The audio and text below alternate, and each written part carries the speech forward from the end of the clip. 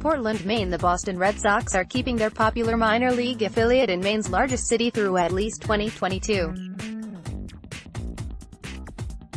The Portland Sea Dogs announced the extension of their player development contract with the Red Sox on Tuesday. The club says the Red Sox will continue to keep their AA class affiliate in Portland for the longest permitted term under the existing professional baseball agreement.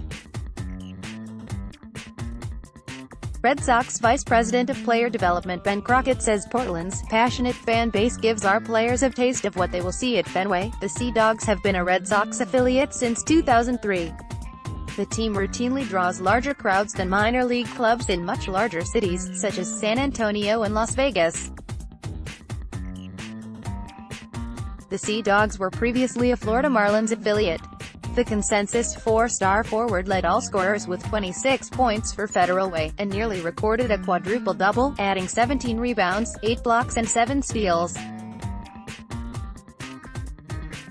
He also threw down 4 dunks.